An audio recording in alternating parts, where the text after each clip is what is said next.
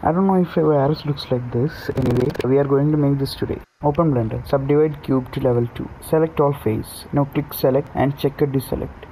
We select consecutive faces. Press Alt A, click extrude individual faces and scale it. Repeat this to achieve the shape. At the end, press I to insert faces and extrude inwards. Subdivide this and give it a smooth shading. Give a displace modifier. Give it a clouds texture. Reduce the strength and increase the scale. Now shading. In new material, plug in a noise texture. Increase the scale and distortion values. Use a color ramp to get the colors. Connect noise to roughness and use color ramp to control the roughness.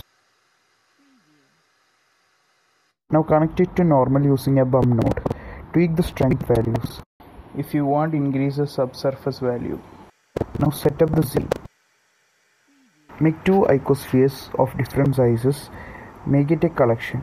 Create a particle system on the virus and give this collection as hair system. Do some shading and done.